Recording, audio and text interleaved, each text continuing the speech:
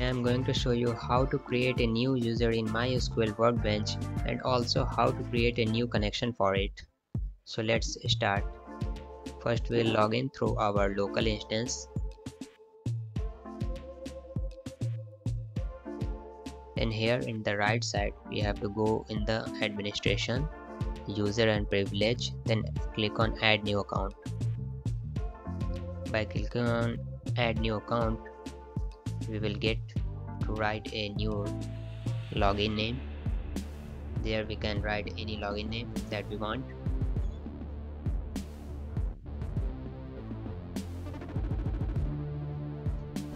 Here we are writing analysis, and then after that we have to provide a password that we'll use later to make a connection.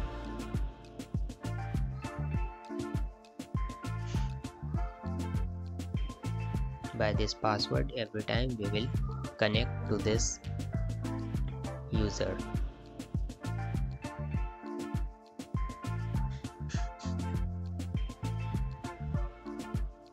Now after filling the password, we just have to click on the apply.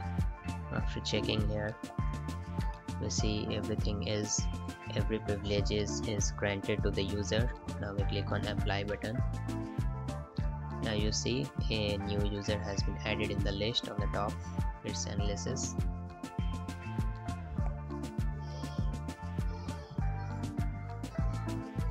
Now let's make a new connection.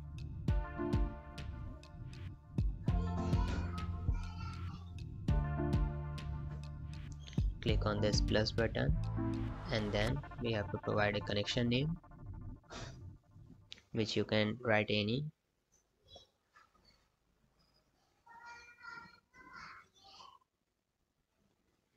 Then in the username you have to provide the login name that we have set there. Now we should test the connection and provide that password that we just set it. Now through this user the connection will be tested. Its connection is successfully made, the SQL connection. Now our new connection is made and it appears here in the list of MySQL connections. We are logged in through this new analysis connection. That's all.